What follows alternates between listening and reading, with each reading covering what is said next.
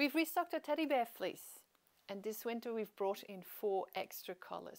So previously we only had the cream color, but now you'll have a few more choices.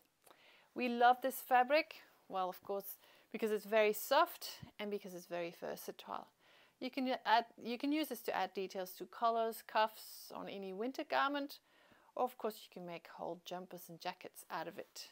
So as you can see, this is what it looks like on the outside, and on the inside it looks like this.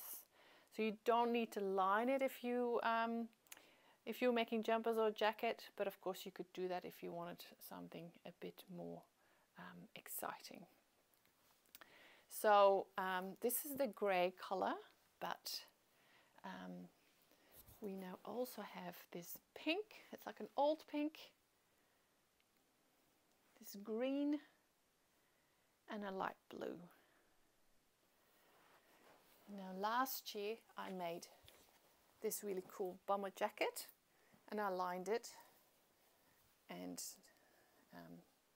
with pockets. And there's a blog post about this one. It's a Frida jacket. It's a pattern from Fiber Mood magazine.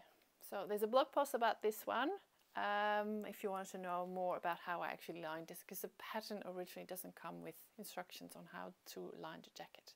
But that's just one example. There's some really cool examples on Instagram as well of people that have made really cool jumpers. So yeah, hope you love this one as much as we do. Happy sewing!